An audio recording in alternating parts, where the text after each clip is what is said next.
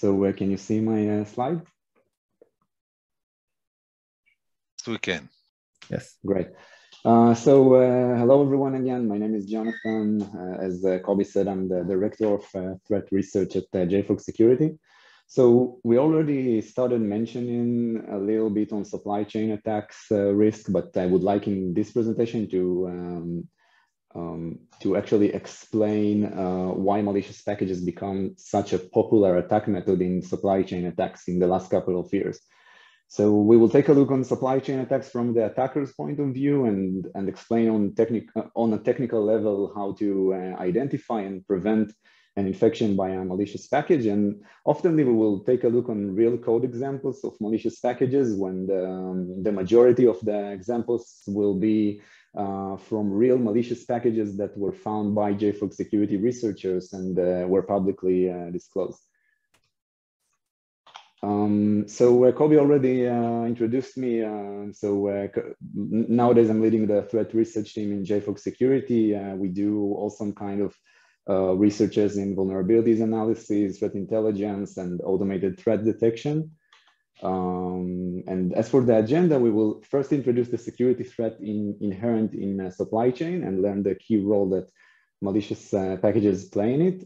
Then we will dive into the technical details of malicious packages, infection methods, common payloads used in malicious packages, and how attackers hide malicious code in them. Finally, we will present techniques to detect and prevent malicious packages, both known and unknown. We show the best practices for secure code development to avoid the risk of malicious packages. So when we talk about malicious packages security threat, we first need to understand the bigger problem that malicious packages are a part of. This is the software supply chain attacks. In modern software development, many applications integrate third-party software and especially open source software in their code and trust the third party to supply a secure and stable software. And in general, this is a good practice because we don't want to reinvent the wheel every time we write code. But in reality, unfortunately, this practice also involves some danger, of course, because third-party software might contain vulnerabilities or malicious code that will be delivered through the supply chain of third-party software together with the software itself. So these vulnerabilities and malicious code will eventually affect the end product that depends on them. So you can already understand that there is no single targets that are being involved in this attack, because when you attack a supply chain by infecting a software package in the supply chain, for example, you will eventually end up with attacking all of the end consumers of this supply chain. So you can understand already the first reason of why an attacker would go for the software supply chain approach. That's because of the high distribution of the attack, as we said.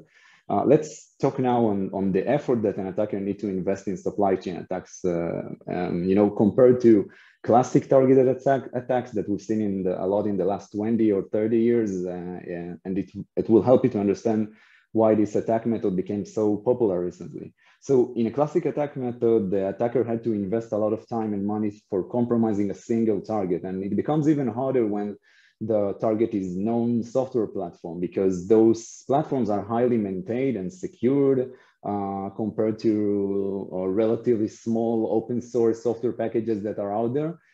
So for targeted attack, an attacker would need to have high technical skills, because essentially it involves finding a vulnerability and developing a working exploit for it. So take a look on the pricing table here on the right, taken from Zerodium, which is an exploit acquisition platform. You can see that a remote code execution exploit can cost up to $1 million for a single exploit, when the most expensive one is a zero-day RCE click,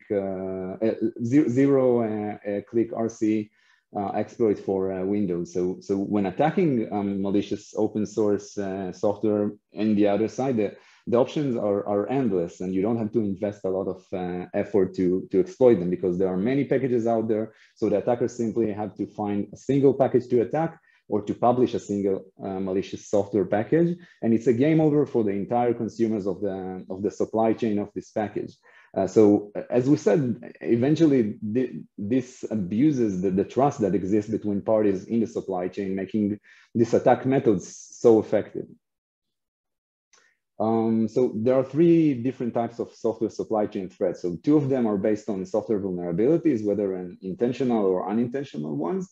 Those vulnerabilities usually refer to as software bugs, which each bug is normally assigned with a CV identifier. CV is common standard to describe vulnerabilities and exposure, and they are widely used to document and track vulnerabilities in software. The third type of software supply chain threat, and this is the one that we're going to focus on today, is the malicious component or the malicious software package. And usually CV is not assigned to this type of threat. And the entire package or specific version of the package are simply tagged as malicious. Let's see a few real-life examples for each. So for the unintentional bug, we have, of course, the infamous Spring Shell vulnerability that was found this year in the popular Java frameworks called Spring.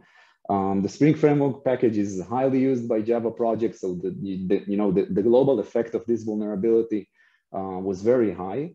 And for the intentional bug, we can see the famous SolarWinds attack when SolarWinds Orion software was attacked and a backdoor was injected to it actually.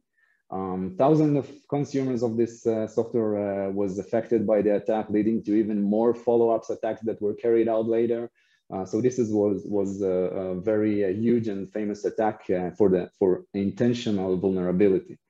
And in this presentation, of course, we are going to focus on malicious component threats. And here we can see an example from one of our publications on malicious NPM packages that we found and disclosed. So after introducing the software supply chain attacks and how malicious packages play a key role in it, let's dive into the technical details. So first we'll start with infection methods, sorry. So start with infection methods, then we go to payloads used by attackers, and we will go into some technical details about them and we'll show our findings on those. So let's start with infection methods. So how attackers cause malicious packages to get installed in practice. We'll talk on typo squatting attack method, masquerading, Trojan package, dependency confusion, or name squatting, and of course packages hijacking, which we saw a lot in the news recently, actually. The first infection method called typo squatting. So typo squatting is the practice of obtaining or squatting a popular name with a slight typographical error. This practice applies to many different resources such as web pages, executable names, and also software packages names in our case that we're going to talk right now.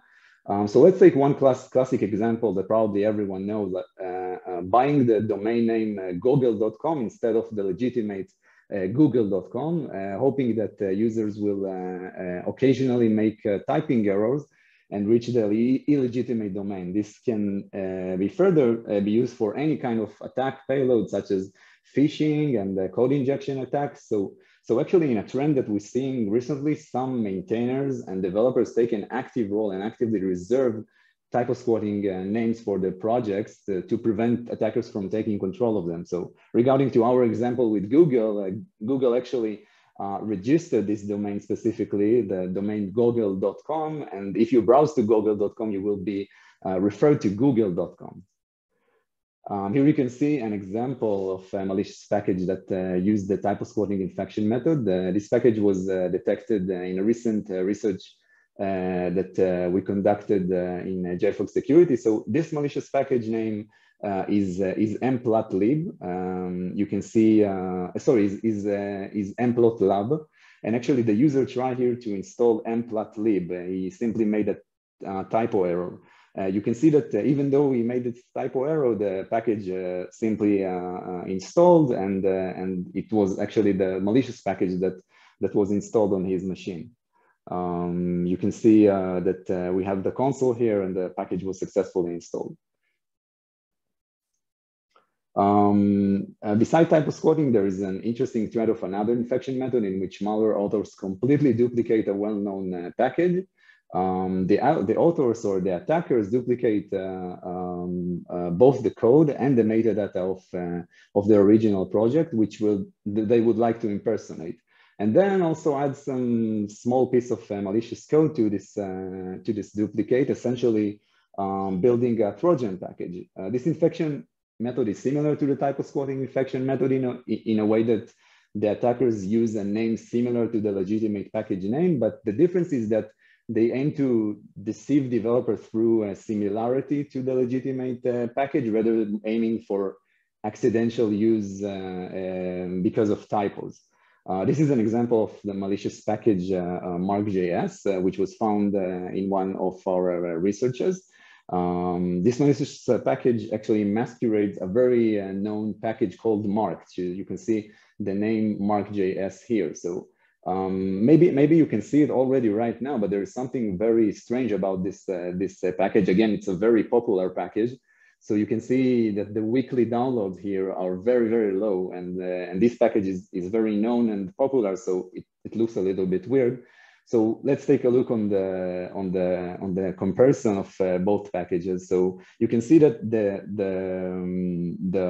malicious packages on the top and the legitimate packages on the bottom. Of course, we can see the download rates of them, and you can see also that the original name and metadata of mark.js malicious package were copied from the original marked package, making it very hard to distinguish between the two. So the URL of the repo is the same, as well as the homepage and the description. So that makes it so hard for developers to to find the right package, the one that they want to install. So when comparing the malicious package mark.js code with the original package marked, we can see that the only difference from the original package is one line in a single file, and this is the long black, the one that is marked in black here. You can see that this line does not contain any readable code, and it relies between other legitimate and readable lines. So this is actually the obfuscated malicious code, which is the only addition to the original legitimate package, making this modified package to be fully functional, but also, of course, malicious. So it is important to know that because of this line is buried inside the rest of the package, which contains, as we said, a lot of legitimate code, it will be very difficult for a human being to find this line, this illegitimate line, this malicious code without automated scanning or diffing tools. Another infection method is Trojan package. In this infection method, the attacker publishes a fully functional library, but also hides a malicious code in it. The same as in the masquerading method, the malicious code is usually small or obfuscated. Therefore, it is hard to detect and differentiate between it and the legitimate functionality of the package. So this is actually publishing a real package, but putting some malicious code in it. So in this screenshot, you can see an example of a README file of a very interesting Trojan package called Lema, which is a package that we found in one of our researches.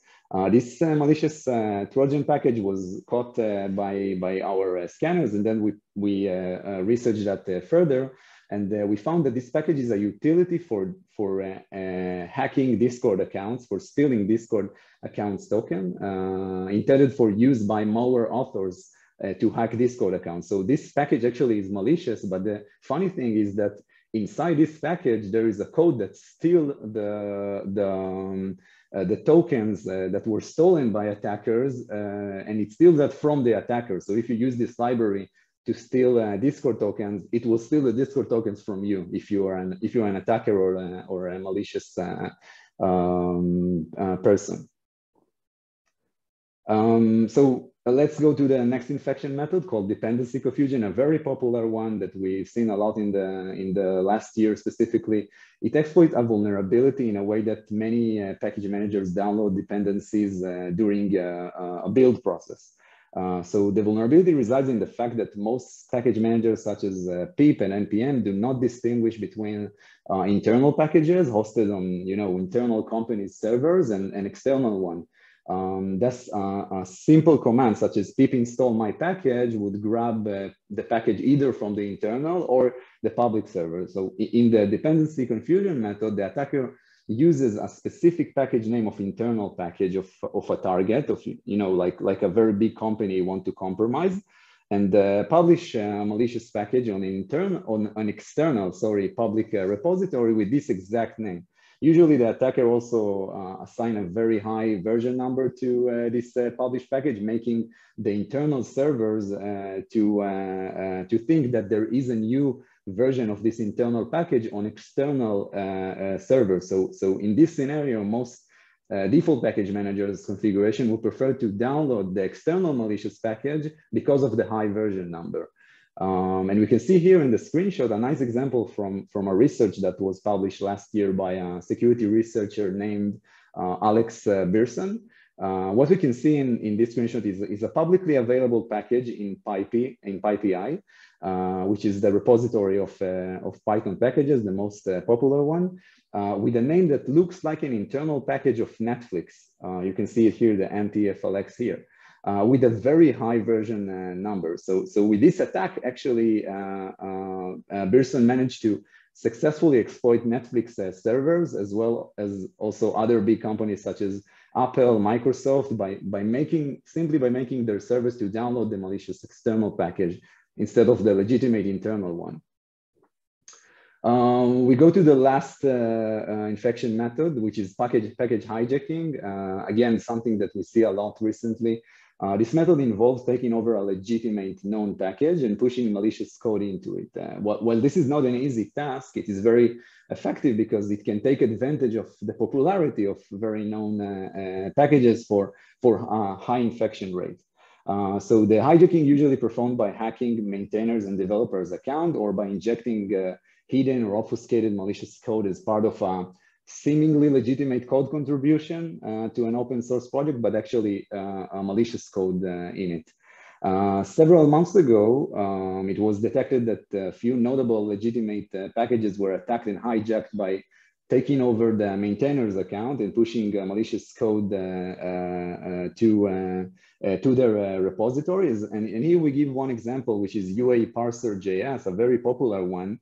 We can see here that there is an announcement by the developer of this package saying that he believes someone hijacked his package and published a malicious version of it. This incident specifically actually made GitHub to enforce two-factor authentication for maintainers and admins of popular NPM packages. So this was a very famous case. And there are also cases when developers hijack their own project and intentionally sabotage them. And we have two very interesting cases here. So understand that, you know, package hijacking is not only something by third party, but also the first party, the maintainer, can do it. So first is the publicized incident of two NPM packages, Faker and Colors, when their maintainer intentionally sabotaged these popular packages, adding an infinite loop to their code, which bricked thousands of projects that depends on them, just for the purpose of protesting against something like corporations that use open source but do not give back to the community. So that was the story in this case. And in another more recent incident that happened actually 3 months ago, a developer added a code to his package, to Node IPC package that corrupts the file system of Russian and Belarusian machine. And that was to protest against the 2022 Russian invasion of Ukraine. When the executed malicious code detected that the machine has an IP address located in Russia or Belarus, the code started to override arbitrary files in the machine file system. So that was a very famous case 3 months ago. Still talking on hijacking method, what about hijacking a software package by registering an expired domain? And this is something that is a little bit related to what Chen talked about earlier. So here we talk about registering the expired domain name of the maintainer's email address. So if we have some expired domain name. Of course, the attacker can simply exploit that to register this domain and initiate password recovery in NPM. And then when he open an email address in this domain and maintainer email address, for example, here you can see that we gave email address in the NPM package configuration. He will able simply to recover the password and take over the package. So this case is interesting because we saw some cases that there are some forgotten user and emails in the maintainer list. So if there is one that is new and the other one is a little bit old and the maintainers forgot about it, so this one actually can be used for exploitation by attackers. We actually published a thorough analysis on this attack method on the NPM ecosystem last month. And we found more than 3,000 vulnerable packages with expired maintainers' email domain names. This is the last trend in malicious packages infection method, and we see rise in those attacks in the past months. So expect to see more of this in the near future. Okay, so now that we presented the infection methods that are used by malicious packages, we can continue to the last phase, which is the payload phase, what attackers want to do after a successful exploitation. So we will present some very common payloads that are executed in malicious packages. Those are pretty much similar to malwares like other malwares that you see out there, more classic one, not in source code, for example. But there are some differences, and we will talk about it and mention a few of those. We will take a look on sensitive data stealers, connect back shell, download and execute, and of course, a very popular payload of executing a crypto miner on the victim machine. So you can see here the first one, the first payload, which is a sensitive data stealer. This is simply for stealing credit card or password or any sensitive data from the user browser. So you can see here that this exploits the autofill or the password save and credentials and credit cards storing of web browsers, and the attackers try to steal that. You can see here small code snippet from Noblest malicious package that we found.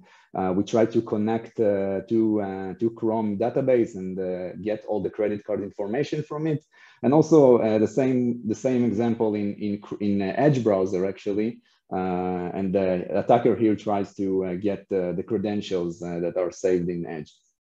Of course, another thing that is interesting and we see a lot is stealing environment variables. This is something that is more related to production environments, because most of the time in environment variables, we can see some sensitive data, some credentials. For example, here we can see AWS credentials, secret access keys are kept in environment variables. So this is a very interesting target for attackers to take over. Let's take a look at another payload example, the connect back shell. This is pretty much normal connect back shell, like a reverse shell. So we have first here to receive the commands to execute, send back the execution result to the server.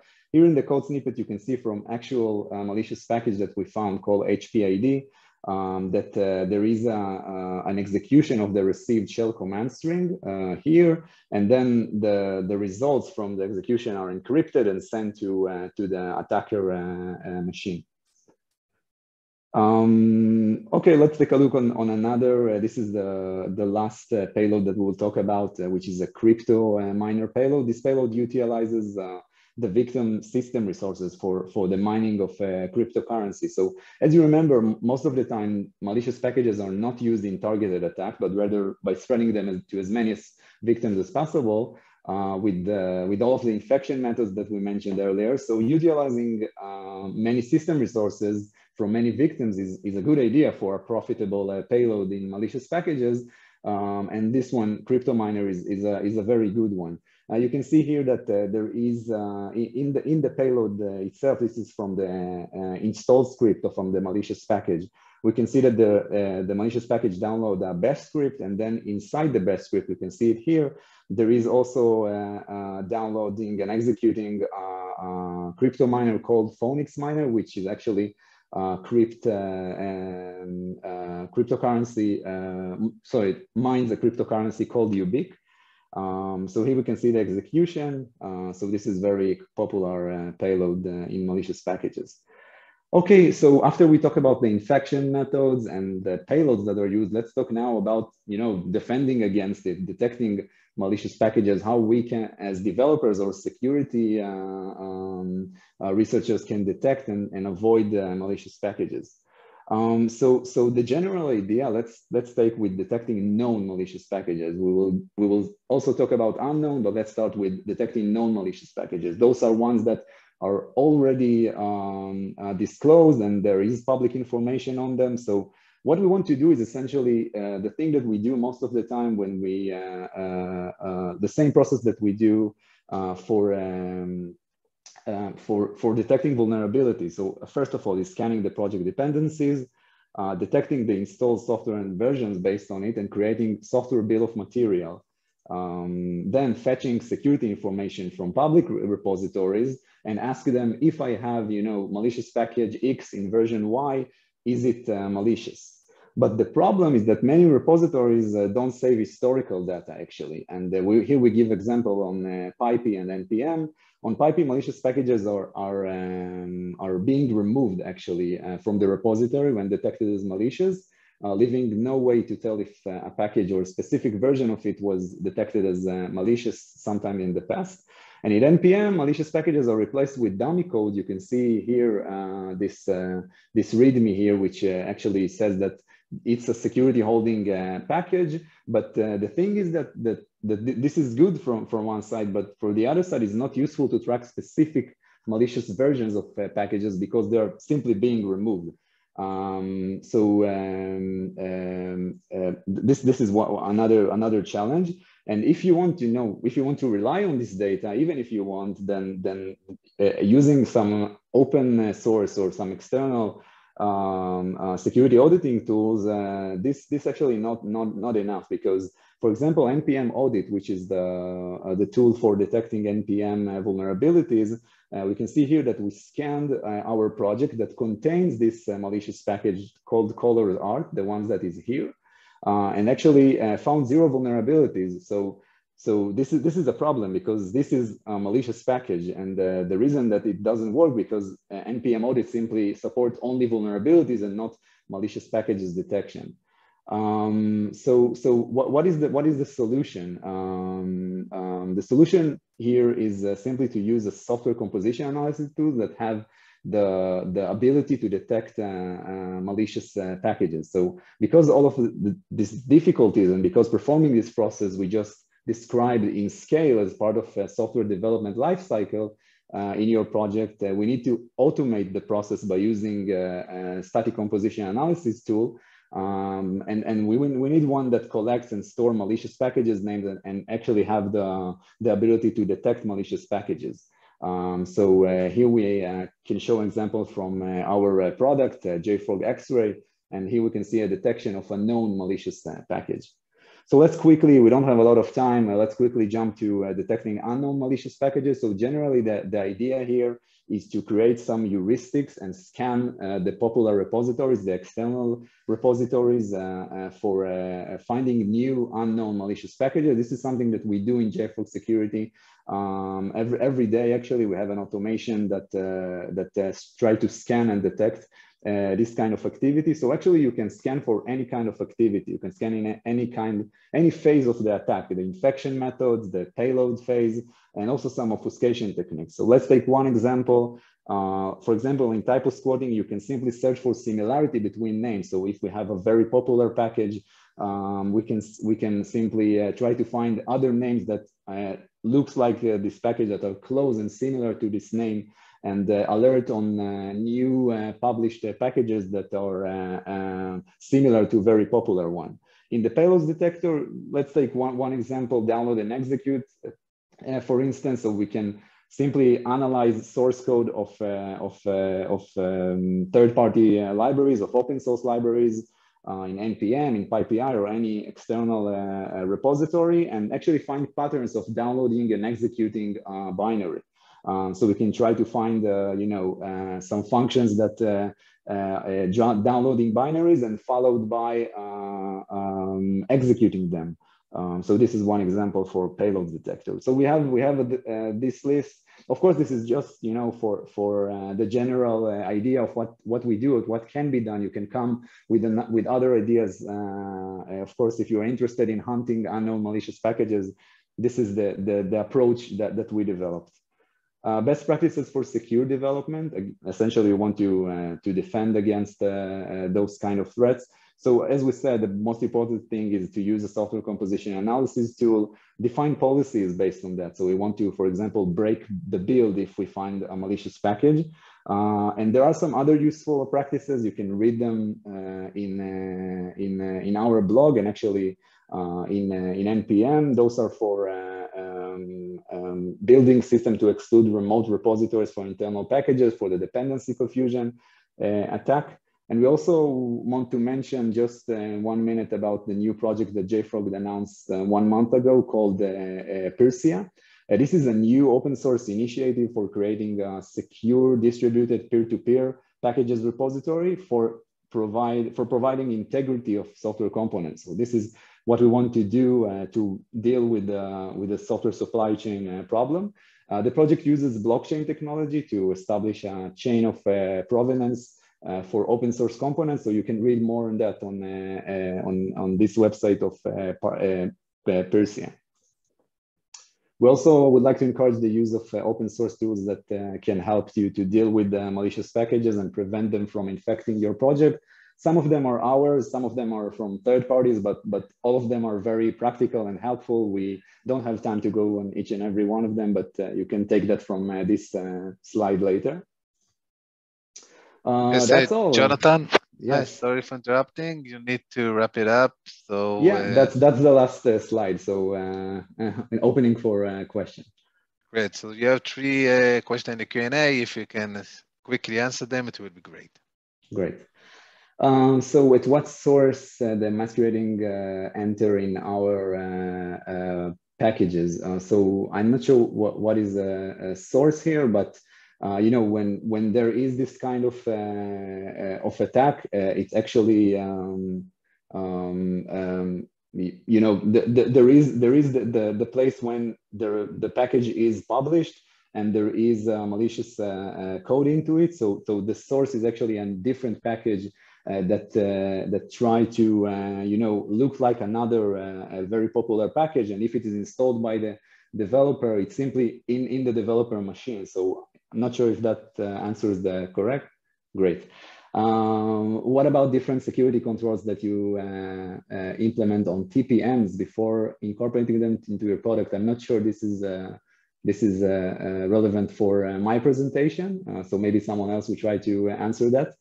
Are there any different controls between binary packages and source code that you include? Yeah, I guess that we simply try in the recent year to shift left, like going to the developer machine and scan those threats in the source code in the IDE of the developer. So not just by scanning the binaries, which is what JFrog does the best.